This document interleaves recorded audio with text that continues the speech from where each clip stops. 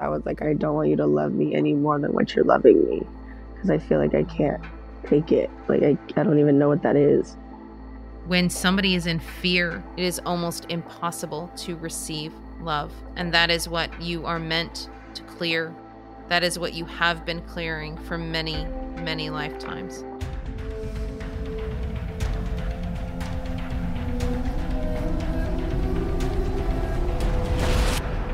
Welcome to the Akashic Recordings. I'm Annette Dalloo, Akashic conduit, channel, and spiritual guidance coach. And I'm Julia Nalivaiko, storyteller and creative producer of conscious media content, such as this podcast. What you're about to hear is a real-life Akashic Records session by Annette and one of her clients, recorded with their permission. For privacy, their names have been changed, but everything else is real.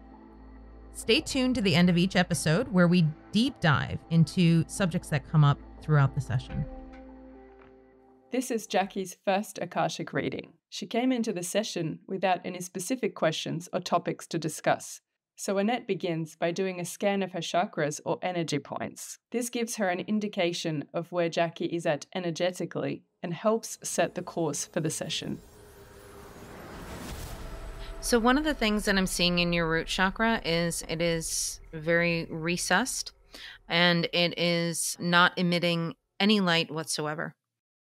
And typically what that shows me is that this is something that is from a previous lifetime. They're saying that this actually does contribute to one of the patterns that you have. For your root chakra, this is your stability. This is your feeling of home, your base instincts. It's your survival instincts kicking in. And what I'm seeing is that because your chakra is recessed, it's like you don't even have time to respond when something happens. So if there's something that is traumatic that happens or something that's upsetting or hard, it's like you don't even know what to do. So you freeze. And so you don't really do anything. And then when that happens, it's creating a problem within yourself because you know you want to take some sort of action. You want to do something, but you simply can't. You're just immovable. And that is not just physically, but emotionally, you're not able to sort of move past whatever that was. So we're going to try to unlock some of those energetic stuck places that you have going on. And once we can kind of start to unlock them and free them up a little bit, it'll help the energy to flow a little bit more freely and it'll help you to move through these energies. Now, one thing we want to get to the bottom of, though, is why you're having the freeze response. And they're saying that this does contribute to your current lifetime. And this is from a past lifetime that this happened. So we'll take a look at that. Then let's move that energy up to your sacral chakra, which is about 2 inches below your belly button. This is where your divine feminine power is. This is where your divine sexual energy, your creative energy, your manifestation energy. What I'm seeing is a ring of orange light, which is really beautiful and bright. And I'm seeing these tendrils, which sort of represent creativity. And they're not quite healthy yet. So it's like the base of them are healthy, but then they get into this space of dying before they ground into the 3D. So what I mean by that is that when you're trying to manifest something you want it to have show up in your life, it's almost like you almost get it and then it just falls short or it doesn't happen. And so we'll take a look at why that might be. Like, why is it that it's not quite grounding into reality? Oh, it's because of the root chakra being the way that it is at the moment, and we'll help clear that today. The root chakra helps whatever you're trying to manifest, whatever you're trying to create, helps root it into reality, into the 3D. And so when your root chakra is sort of not functioning, which it isn't at the moment, that's what makes it hard to ground. So then let's move that energy up into your heart space. So they usually show me the heart as a metaphor, like a garden. It's like you're growing the plants and you're growing the flowers and then all of a sudden it all just dies and it turns black. It feels a lot like every time you have hope or every time you have happiness in your life, it's like something comes by and just kind of squashes it. It is from a previous energy that has sort of followed you into this lifetime. It is an energy that does not belong. It is an energy that you sort of tied yourself to in a previous lifetime. And so we're going to have to cut the ties, and we're going to have to clear that in order for this pattern to be removed from your life. The squashing of anything that she wants to have happen in her life, is it actually coming from an outside source? It is. Okay. So it is coming from this energy. Yes. Would this be a curse of some sort? It is. Okay. It's a curse as well as a vow. She tied herself to this person who is actually doing this to her. Okay. Is this person incarnated in this lifetime? They are not. Okay. I'm hearing the words I want to speak, but I can't. The color of your throat chakra is like a deep, deep midnight blue, almost black. That has to do with the heart chakra thing, that the curse that we're gonna clear. Okay. That makes sense. Do you have any questions about the chakra scan that we just did? I don't think I have any questions. I think you validated like what I've been feeling, like just going through my adult life, like feeling why I can't do these things. Yeah. And that has a lot to do with energy that's sort of like holding you back. Okay, so today we are going to open up the Akashic Records. I want to thank Akula, my Akashic guide, for being here. Thank you for helping us with all of the messages that we need to hear today. Thank you to Archangel Metatron and Archangel Sandalphon for allowing us access to the Akashic Records. Thank you. Okay, so the first place we're going to go is this lifetime where you have this vow and the curse. Okay, so the first thing that I'm seeing, and I'm getting that this is sort of towards the end of this particular lifetime that we're seeing, I'm seeing you in a large stone room. There's a circle above you in the ceiling. It's got a huge, huge dome, and it's got a circle sort of cut out of the dome out to the sky. And I'm seeing like a beam of light coming in through that dome, and it's the moon, it's the night sky.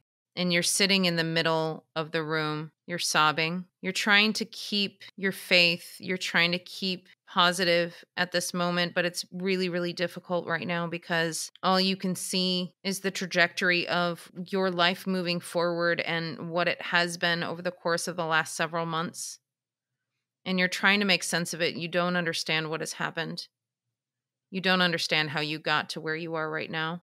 Okay, so they're sort of rewinding the images and the events that unfolded. And I'm seeing that you are quite beautiful. You have long black hair. It's tied up in a really beautiful way with a black hat of some sort. It's very elaborate. It's got some feathers on it, and it's got some other things, but it's very beautiful. So you're walking down the street. You are clearly of some sort of status. You have wealth. You're with other people, and I'm hearing you say, "Oh, come on, let's get our palms read. It would be fun, like some sort of interesting thing to do." There's a woman who was doing fortune telling and palm reading and things like that, and so you thought it would be kind of cool to just sort of see what that was all about. She's saying to you that she sees that you have a very long lifeline in this particular life. She's saying be careful that it doesn't get cut short. You have two paths that you can take at this time. You can take the path that you are currently on, and you will live a very long life. You will live a very happy life. Or you could take the second path, and there is nothing but destruction and pain, and your life will end much sooner than you wanted it to. She tells you that both involve men, both involve romance in some way. And you're asking her, how is it that you would know which one is which? If you meet one man, how are you supposed to know which one is the one where you're going to have a happy life and which one is the one that's going to end in disaster? And she says that's the problem, is that you won't know. You have to look within your heart and you have to choose with your intuition. The other indication I'm getting too is that the man that would be sort of ending in disaster, like you would have much, much deeper feelings for this man than you would the other one. That was part of the ruse, so to speak, with this particular man, is that he kind of got you to really attach to him and fall in love with him. And that's how you ended up down the wrong path, so to speak. So let me ask, was this in fact the wrong path for her? Or was she actually meant to experience this? She was not meant to experience this. This was a path that was carved out based on the trajectory of her life and how she was living it. and the people that she was involved with. They were not particularly nice people. They were wealthy people. They were people who had status, but they were not heart-centered. They were not connected. She was also not as connected, not like she is today, but she was more connected than most of them. So you met the right man first. He was very kind to you. He was very sweet. He was not somebody who excited you, though. He was very straight and narrow. You could see the rest of your life moving forward with him from the second you met him. You could see getting married. You could see having children. You could see having a house and running the house and having this trajectory of this society type life. And you saw this and you saw the predictability of it and you didn't want it. You met the second man. He was darker in energy. He was also much more handsome. He was more interesting. He was more worldly. He had traveled. He had things to say that you had never heard before. You were very enamored by him. The first man had proposed marriage to you. The second man had not, but he was still sort of keeping you on his leash, so to speak. He was doing enough to keep you interested. You eventually turned down the marriage proposal of the other man because you basically said, there's no possible way that I could feel about this man the way that I do about the man that you were wanting to have ask you to marry you. And it was mainly because he was new and exciting and he had a very exciting life. It looked very exciting from the outside. He left. He was not staying in the place where you were living at the time. He was passing through when you met him. So he left and promised that he would write you, promised that he would come back to see you another time. He made you wait 5 years. And you waited for him. You did not entertain dating anyone else or seeing anybody else or getting married. You waited for him. He did eventually come back for you 5 years later. And the way they're saying it to me is that he came back to collect you. He did not offer a proposal of marriage. He just offered to take you with him on his journeys. You agreed to this, and he assured your parents that you would be well taken care of. He gave your parents a ton of money, like a lot of money. And I'm getting that he basically paid your parents off to take you. You were not ever going to see your parents again after this.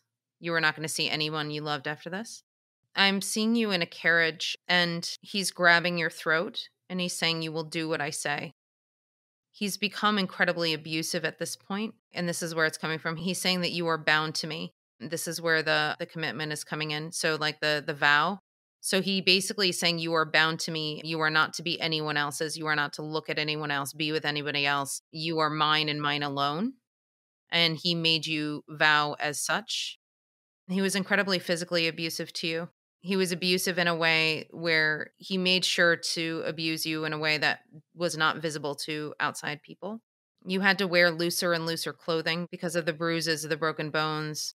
He played mind games with you. It's like he made you do everything that he wanted you to do. And it was like, I'm seeing you on your hands and knees, and he's making you almost like eat off the floor. It's really, really degrading, really awful. He's just doing it for his own pleasure. He had a lot of darkness in his heart. You tried to fight back a couple of times, but each time you ended up in this cell or this room, the room that we saw in the beginning of the vision. And he would leave you there for days and days and days on end with no food, no water, no anything.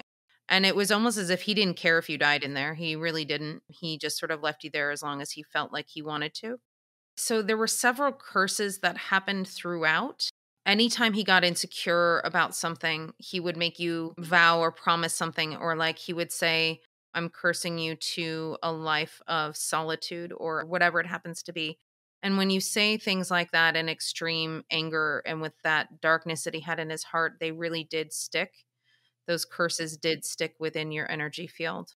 You were also so broken that you took them on yourself. The third time he put you in this stone room that's the time that you died.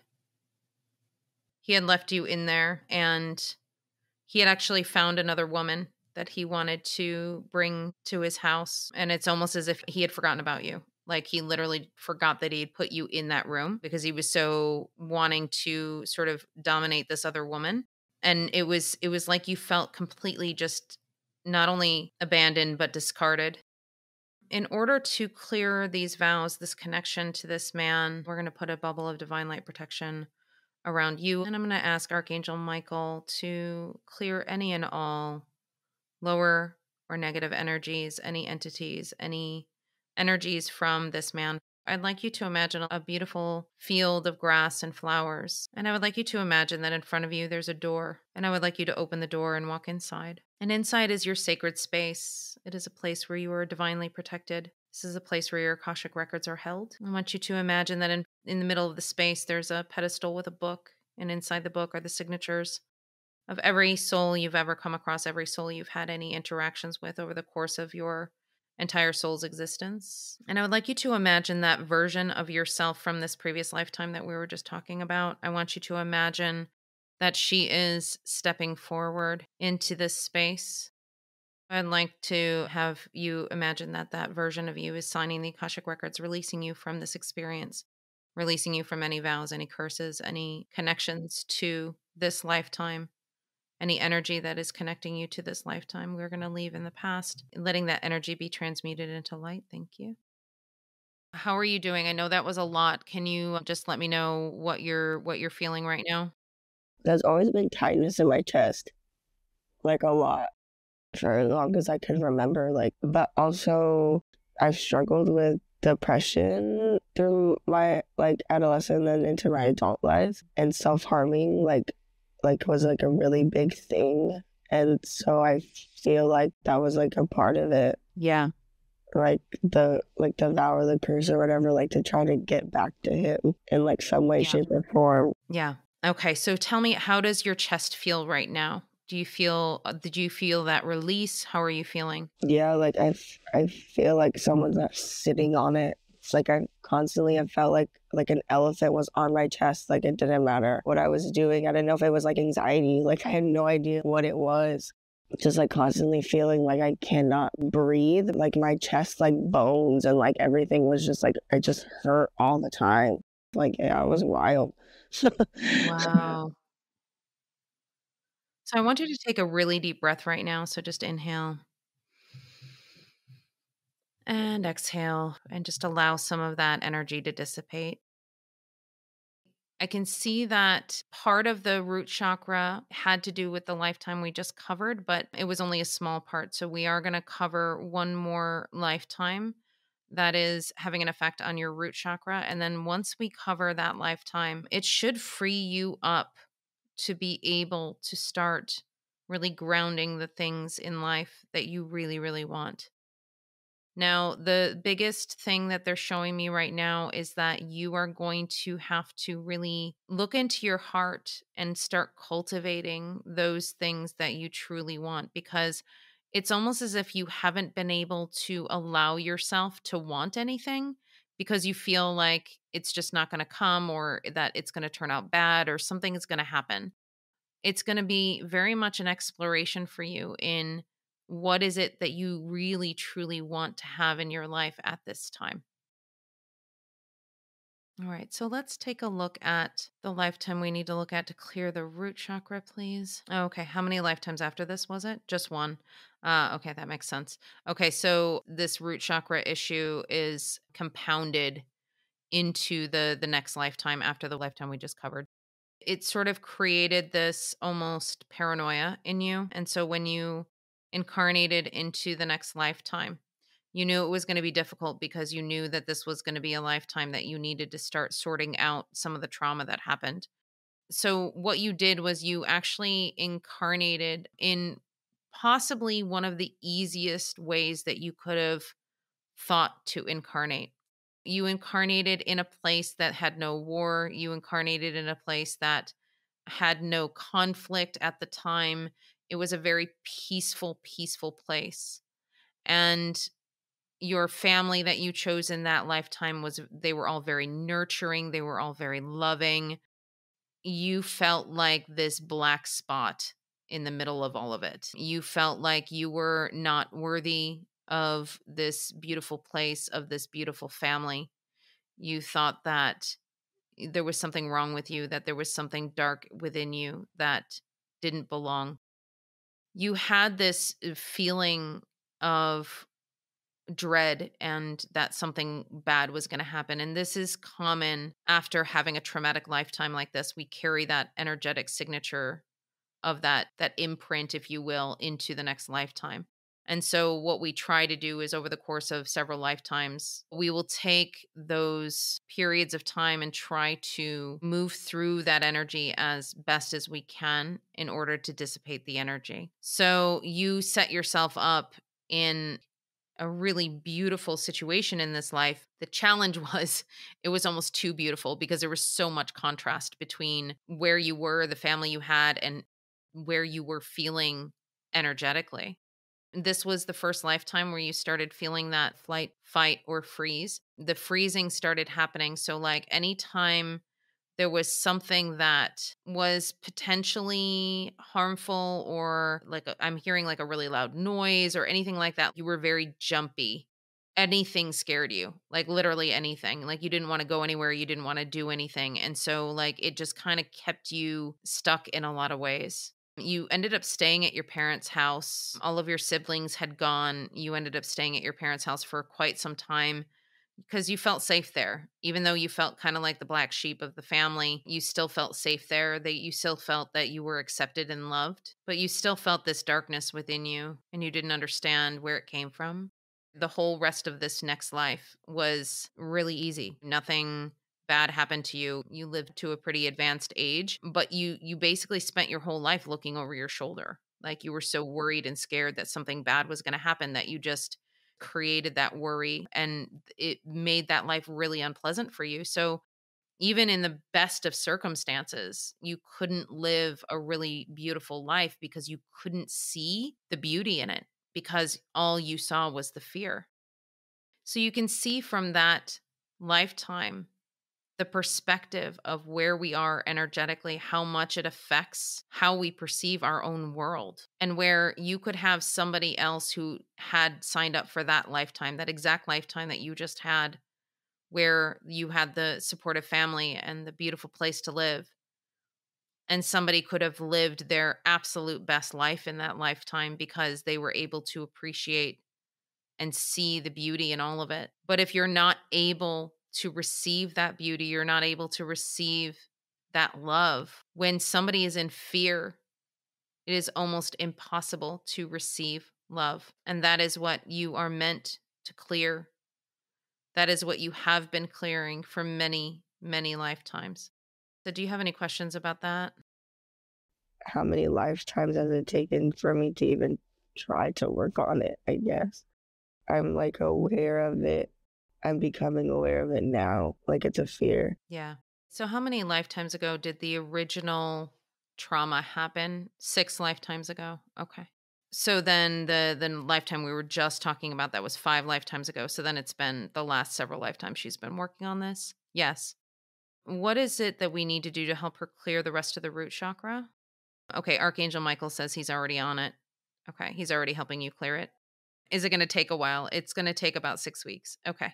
So Archangel Michael is actually going to hang out with you for that long. I mean, he can hang out with you for longer if you'd like, but at the very least, he's going to help sort of clear out your root chakra. So that's going to take a little while. So is there any other clearing that we need at this moment? Throat chakra. Okay.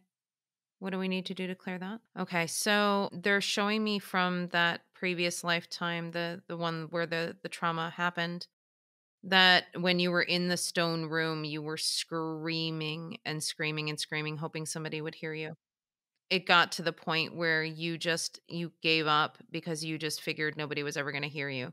You actually didn't really even know what was around you. Like wherever you were, wherever he took you in this stone room was separated from where you had lived. So like you didn't really know where you were. I'm hearing waves. It was by the sea somewhere. You could hear the waves outside. So you didn't know how isolated you were, but that's part of the reason why nobody would be able to hear you, is because of the waves.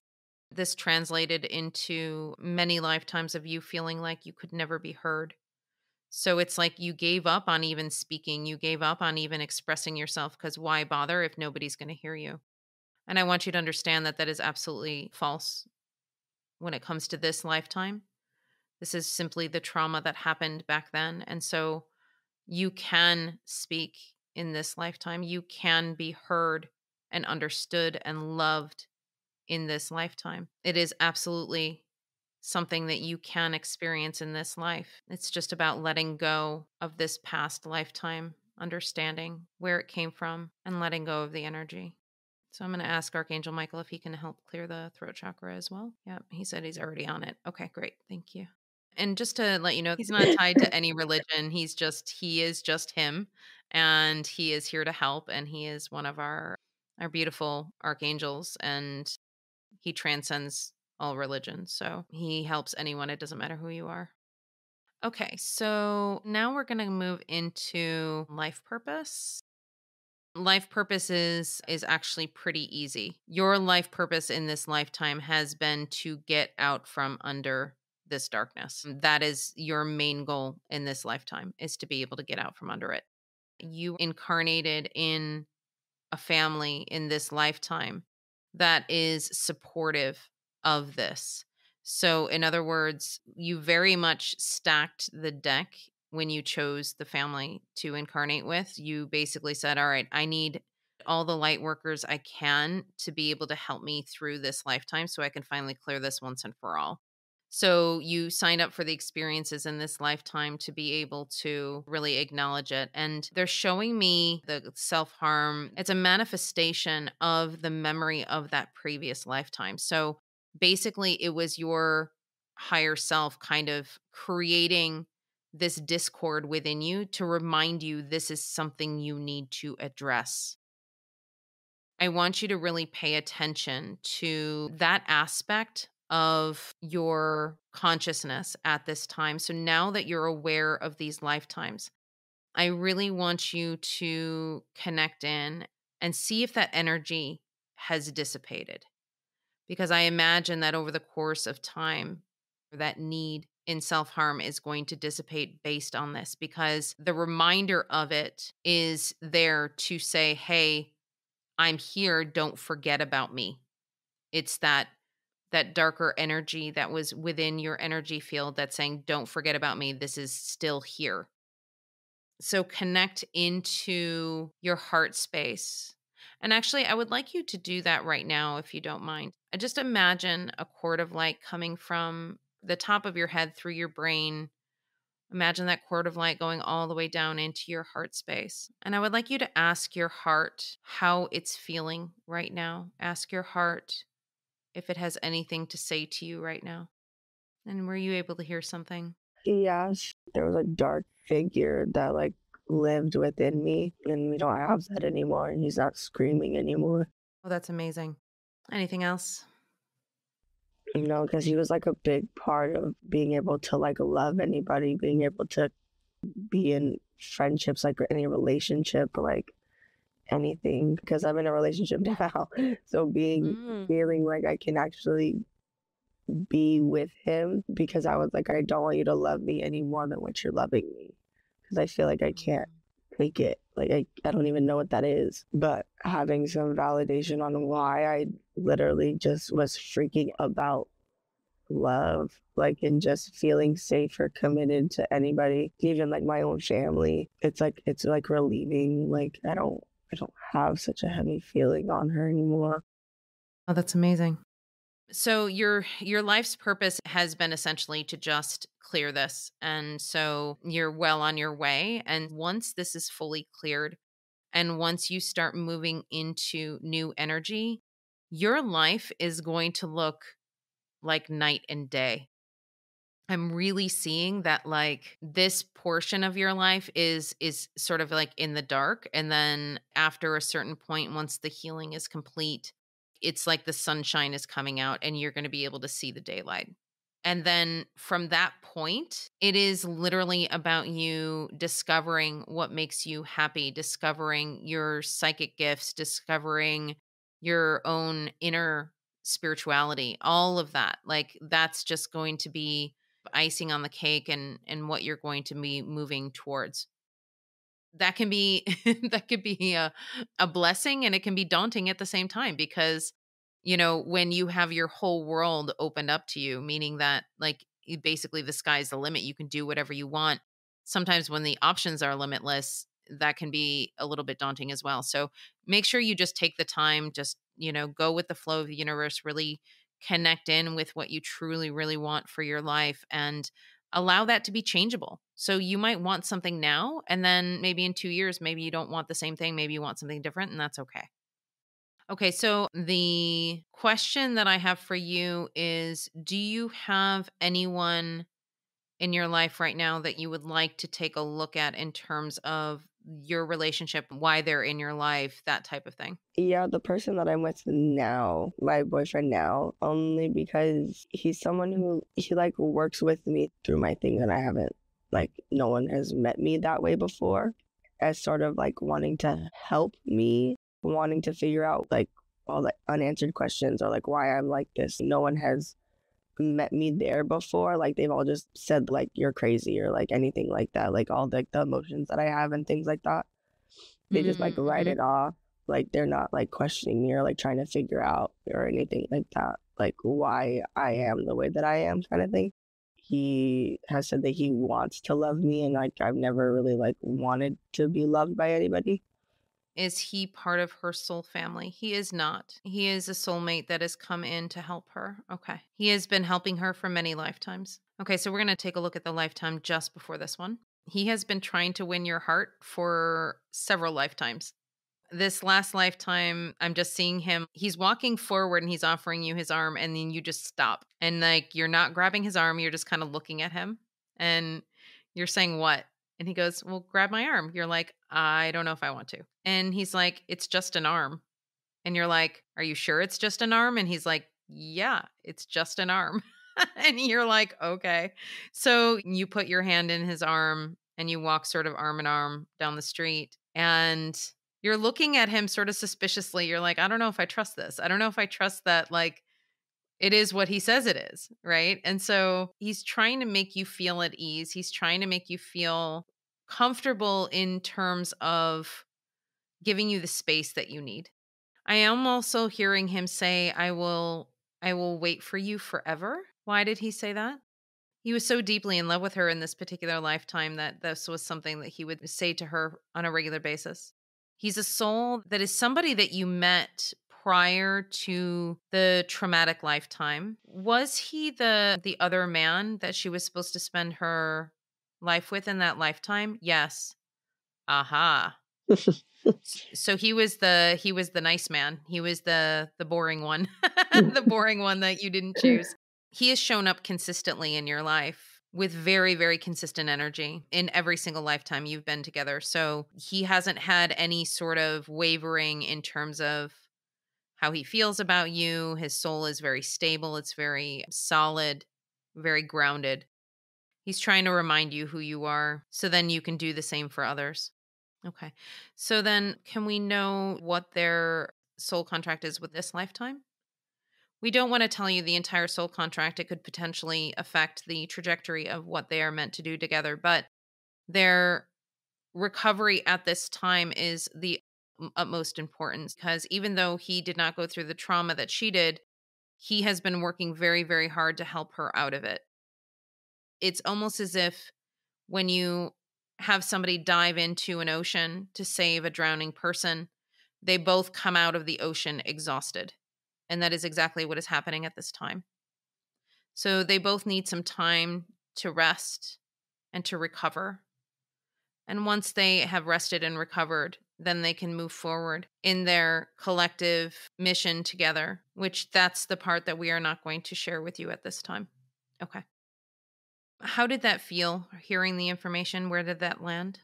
It felt good to know that I have a soul out there willing to help me, and that like that's why I've been like pushing him away in a sense, because like I haven't cleared that past trauma, but also why he tries so hard, like why he just tries so hard. The image that they're giving me is, again, that image of somebody saving a drowning person. So if you imagine like he jumped into the ocean to save you, he pulled you out of the ocean, you're both exhausted, and he sees that you're not breathing. And so he leans over to give you mouth to mouth resuscitation. And so he does that. And the second he does, as you're like choking and gasping and trying to catch your breath, it's like you're pushing him off of you. Like you're like, get off of me. Like, give me some room. I need to like breathe, you know? So like that's kind of the space that you're in right now. Yeah, because like I just, it almost feels like, because I haven't had that, like that breath of fresh air kind of thing. And so like, now that he's giving it to me, I just need a second. Like, yeah, like you're saying, like I just need to collect myself, and then I can give you all of my time. Exactly. Yeah, exactly. And if you feel guided to, you know, it's up to you how much you want to share with him, but if you want to at least share this portion of the recording with him, they're saying that he might get a kick out of it and he might appreciate that. I'm sure he will, yes. Because going into this, he was like, well, if you break up with me tomorrow, and I was like, oh my goodness. He was like, I'm just saying. He's like, you don't know what you're going to find out. Exactly. Yeah. That kind of thing happens a lot where people have a lot of fears surrounding going into sessions like this because they feel like maybe something will change or something will shift. And most of the time things do change and shift, but you get context, right? You get context of how things are going to move forward. And the thing is that you knew coming into this session, you knew your feelings for him and you knew where he stood energetically for you. It's just having somebody else echo that information back at you is helpful because you're like, yeah, okay, that validates what I've been feeling. How do you feel? I feel a lot better. Good. Thank you so much. You're welcome, my dear. I'm sending you tons and tons of love. Okay, so we're going to close the Akashic Records.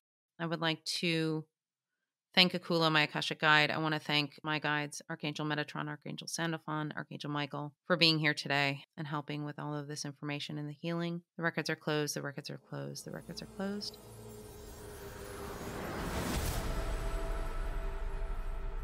We want to acknowledge and thank Jacqui for her courage and willingness to be vulnerable and allow us to record her session.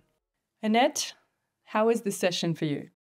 This was a really intense session. There was a lot to be cleared.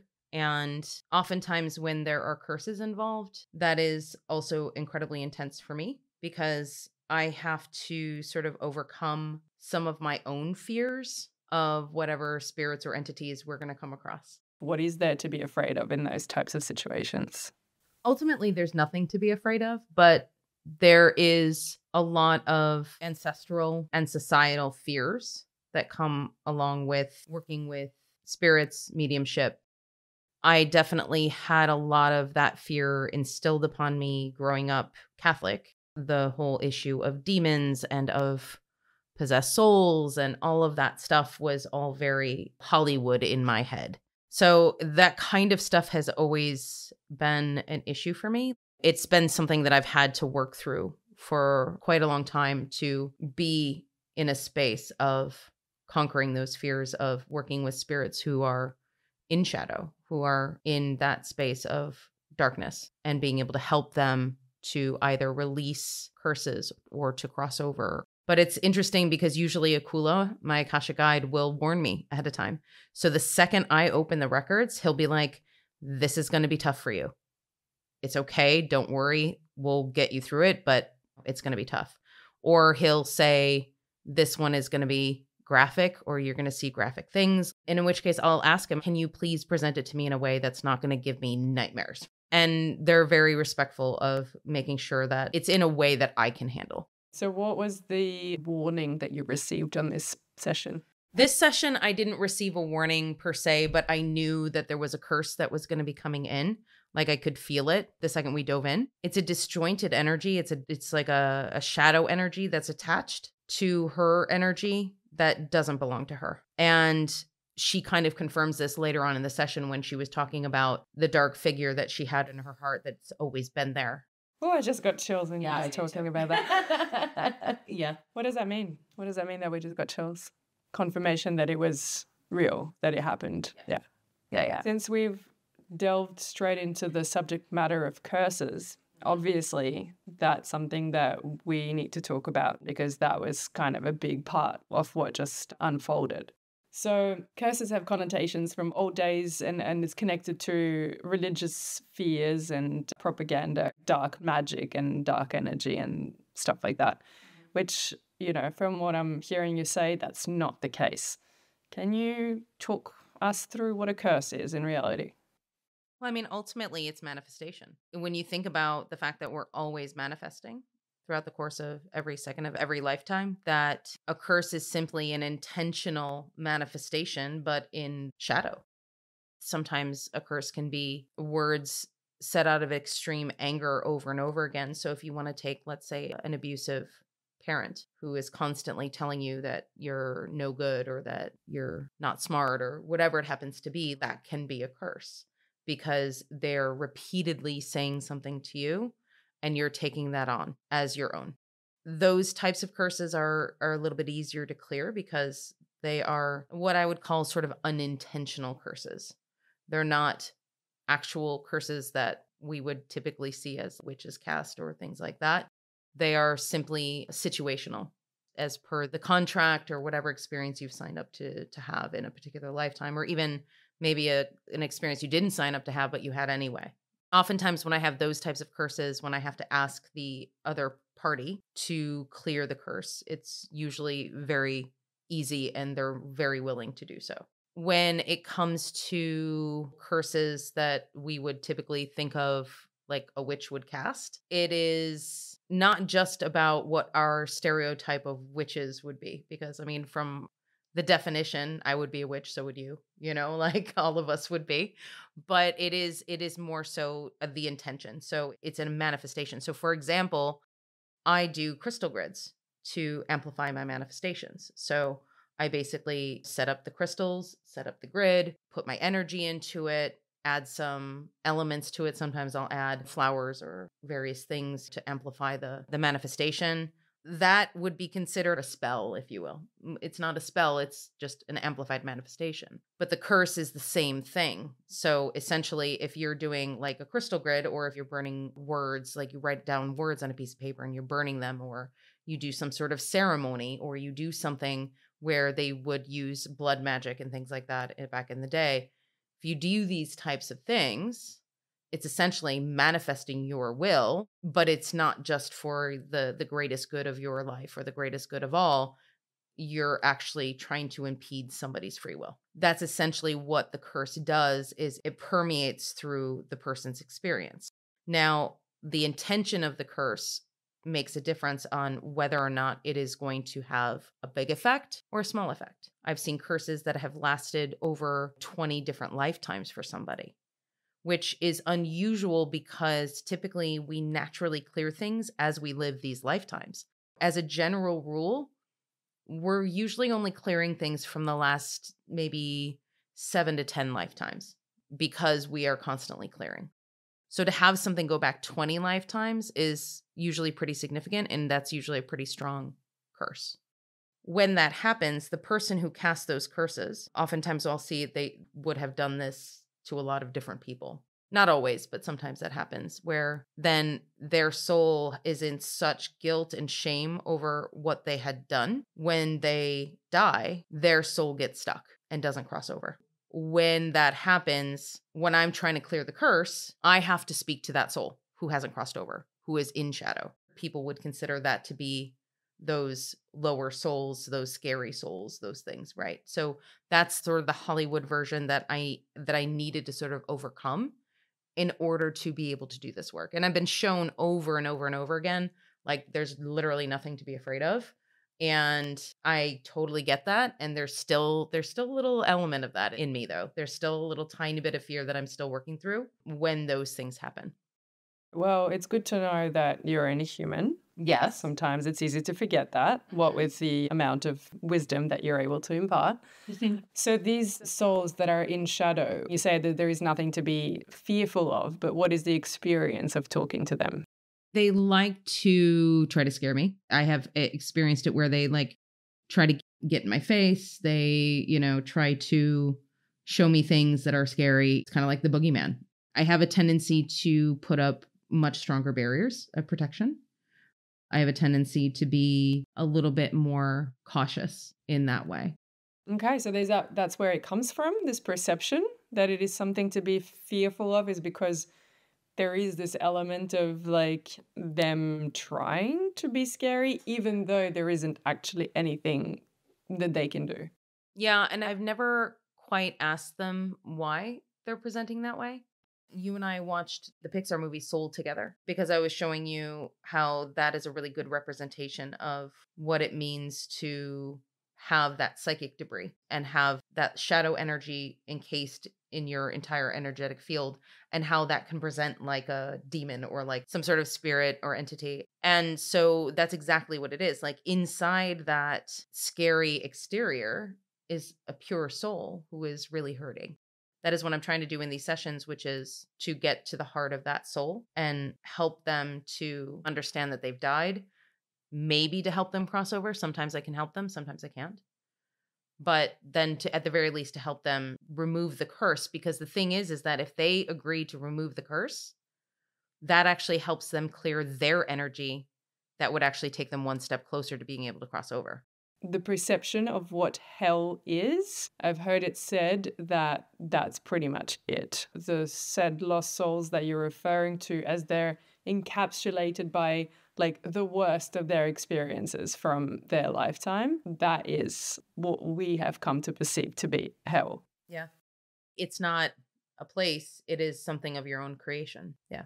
So once you've had this interaction with the souls of the relevant parties and they've agreed to release the curse. And I mean, we've observed this in Jacqui's episode, that she literally felt like an entity like released from her chest. What does that come from? Like energetically speaking, what happens in order for her to have that experience? The interesting thing is that when I get reactions like that from clients, it's always a surprise to me. I don't know how it's going to present for them. And I don't know how it's going to release for them, because it really depends on how much of the curse is still left in their body, how much energy is connected to that. It depends on a lot of things. So yeah. So when I hear the client say, yes, when you did that clearing, I felt the release, it's pretty powerful and it's great validation. How that happens, it's an energetic thing. So, I mean, energy can be cleared in a second. It really can be. We hold on to it for so many reasons. Our souls do. We hold on to energy that we don't need for so many reasons. And so the ability to let go of it is sort of our natural state, if you will. Setting the intention and getting the person who cast the curse to release it is the very act of being able to release it. Now, a lot of this lifetime had been sort of permeating through Jacqui's experience, but it wasn't necessarily the curse that was shaping her experience in this current lifetime. It was some of the other traumas that she experienced in that life, but it wasn't necessarily the curse that was having a super big effect on her. But sometimes we will showcase a particular item, such as this shadow in her heart that she said she felt. We will showcase that because it is our soul's reminder that, hey, this is something we need to work on. It was like an external manifestation of this energy that had been present with her all this time. Yeah. It's this negative energy that really like creates the curse and gives it its power. Why is it that only negative energy that has this effect? Why can't someone wish us super well in a lifetime, and why can't stay with us for, 10 other lifetimes?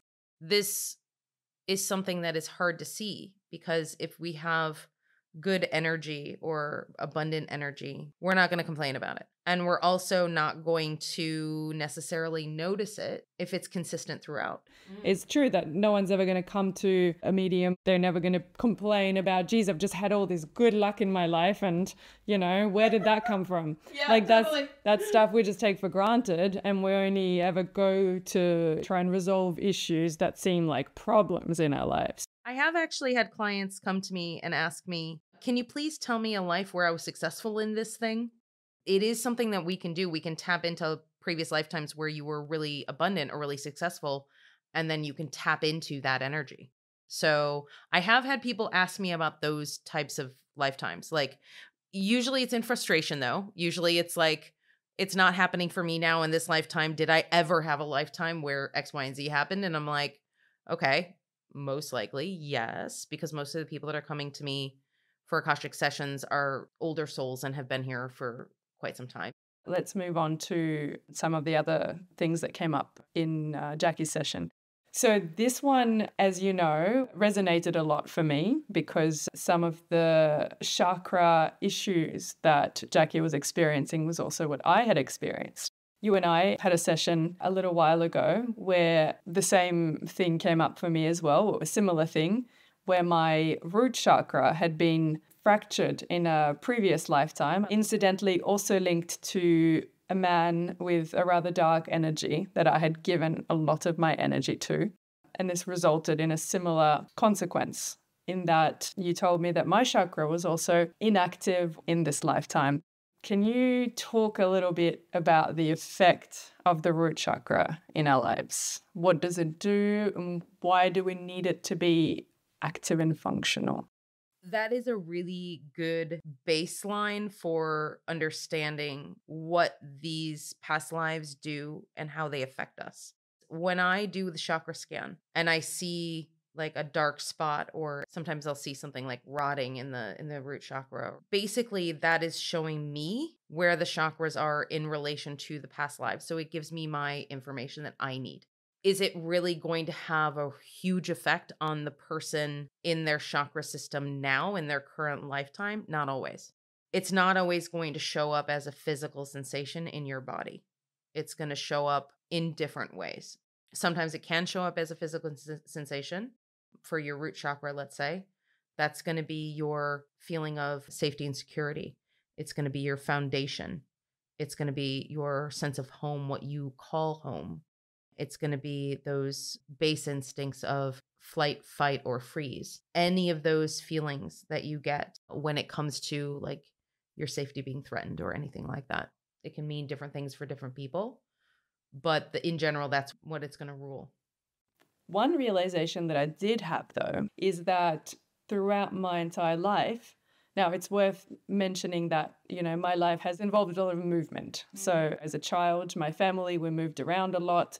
Then in my adult life, I still moved a fair bit. Like I certainly have not spent my whole life in one place, one job with one group of people. Like I feel like I've lived many lives already. And so looking back at that history, I've never really had a feeling of being rooted and grounded and being in a place where I belong. That I think is a pretty good reflection of what you're talking about in terms of the chakra issue, because that's just how the way my life unfolded. And it unfolded that way due to something that I was unaware of and had happened a long time ago.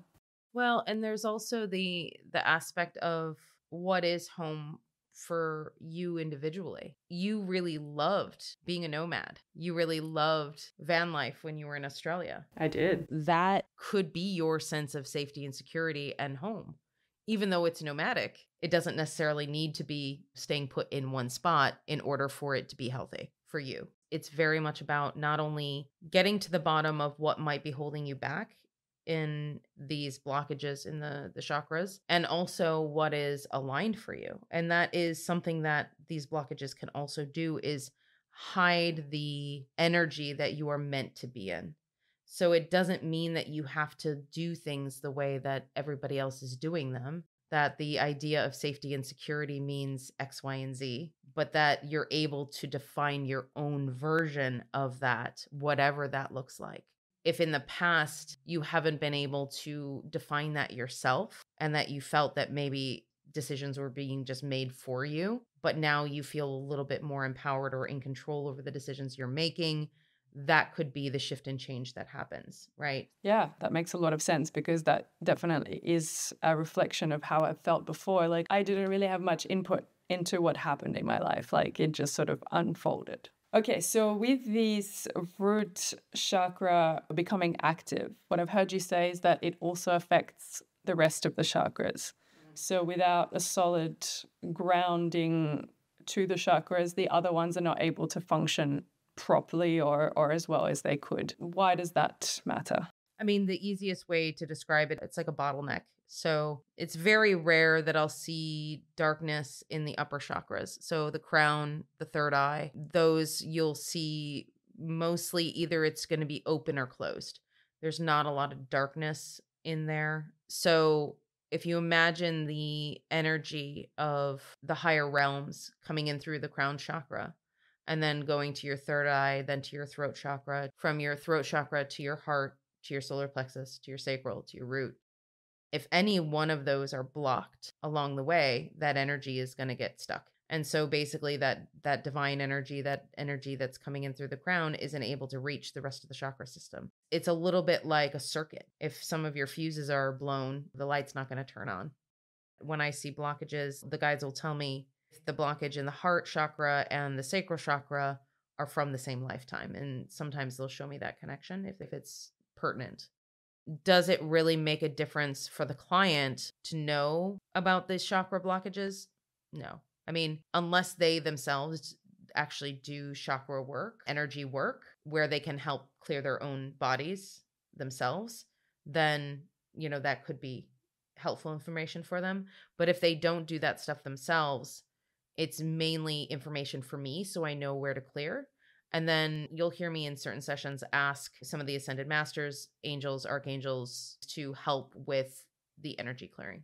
So when we talked about the effect of the not functional root chakra in relation to her other chakras and how it manifested in her life, the examples that you brought was like her inability to bring something to fruition in a full way in life. Like something was almost going to happen, then it didn't happen. And then something really good came into her life and then it was taken away and these types of things.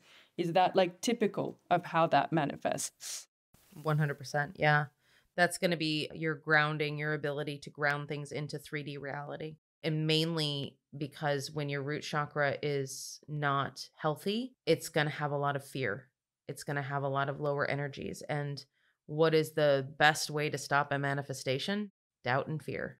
Well, that I can certainly speak to because I feel like fear of failure has definitely followed me around for a long time in my life, which incidentally hasn't necessarily stopped me from trying things or doing things, some of which have eventuated to a certain extent, but it makes it much, much harder to do those things, and it really changes the experience and the energy of doing the things. So instead of doing them in lightness and joy and the pleasure of creating, it really becomes about like, will it be good enough? What trajectory will it have in the world once it's finished? And that is just never a good way to approach an endeavor. Not a good way to approach an endeavor, but sometimes it's the only way to do it.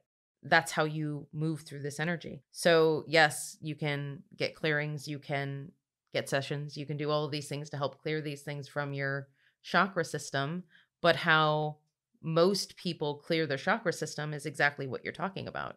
They go through those fears.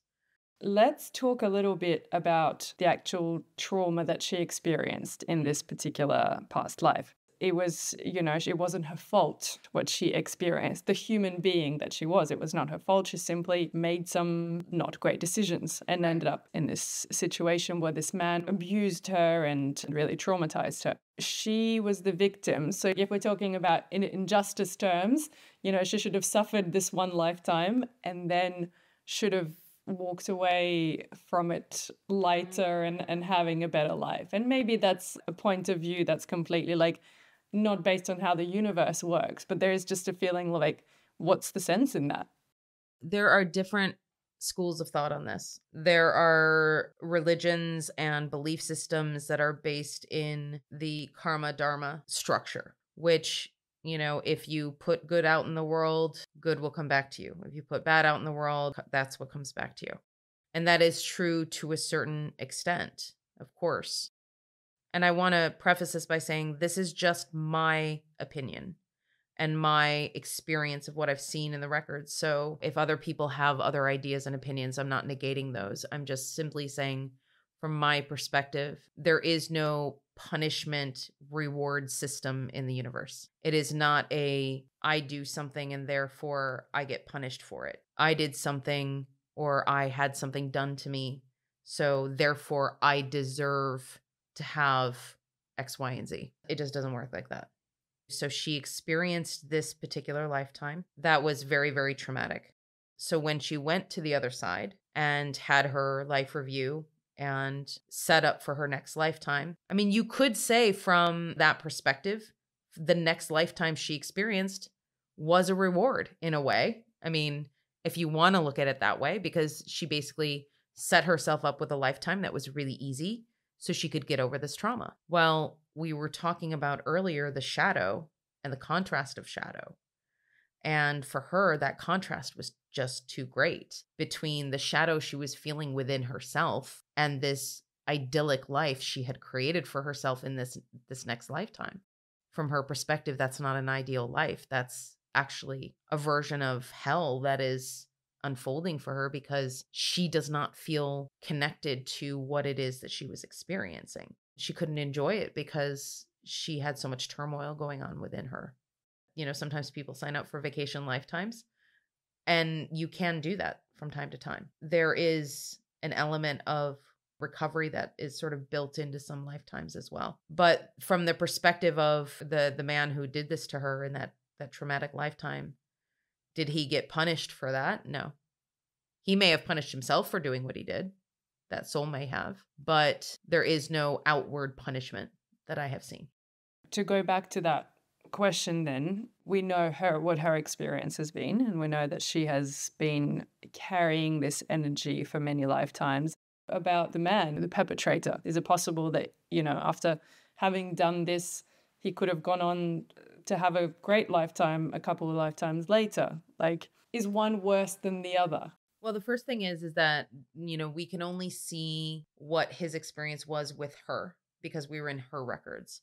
So I can't see what is in his records. So I don't know what his experience is now moving forward. I don't know if he was able to clear enough for himself that he's able to then incarnate in a better life. I don't know any of these things, right? But it has everything to do with how evolved the soul is. So, for example, if you have a soul that is incredibly evolved, which I've met several people on this planet who have already gone through their ascension process. So if you want to take the most famous one, which would be Jesus, he went through his ascension process way back when. So I have known people who have gone through their ascension process like Jesus. And when you go through the ascension process and you complete it, you're done. You don't ever have to come back here if you don't want to. But a lot of people decide to come back here because they want to help. And they want to come back and help other souls with their ascension and things like that. So I've met more than a couple of people who are on their second go around and their second soul purpose. And those people who have an inherently higher level or a higher frequency of energy, if they come down and they play a villain in somebody's story, they are much more likely to be able to cross over and have zero guilt, zero shame, zero psychic debris, like that's going to keep them earthbound. It's an experience. They play the role down here, they cross over, they shed all of it very quickly, and they go back to being the pure divine soul that they are. And I've seen it where a higher level soul will come down to earth to be the contrast, to be able to affect change. And I think that that's sometimes very, very hard for people to wrap their brains around, because it's hard to understand that sometimes the villains in our stories aren't being punished for their crimes. This is reminding me of, I believe it was Conversations with God, a well-known book in the spiritual circles, where a chapter was titled Hitler Went to Heaven. And I think it was more of an attention-grabbing way of making the exact point that you're making, that sometimes people come in to play a role, you know, be it in the life of one person or on a global scale, but to play a role that needs to be played in order for a storyline to unfold and for the things that need to come to the surface to do so. So, okay, back to Jacqui. You just mentioned before that she chose a vacation lifetime in life that immediately followed the trauma. However, it didn't quite pan out that way because, as you said, the contrast was too stark, which compounded the issue. So was that like a mistake on her soul's part to have chosen such a light-filled lifetime? We don't always know what's going to happen when we come down here. So we make the best decisions we possibly can for learning the lessons we need to learn or having the experiences we need to have. We can maybe have a close approximation of what we're going to do and decisions we'll make based on previous lifetimes. But we're all rogue down here. You know, we make all kinds of crazy decisions for no reason. We try to do the best that we can based on what we can kind of see as far as the possible timelines and trajectories. This is why predicting the future is so hard too, because you may predict the future right now, but then by your own free will decisions, you could change things that happen. I have to say that I genuinely enjoy the answer of, you know, the souls try to do the best we can and then watch the humans do God knows what with that.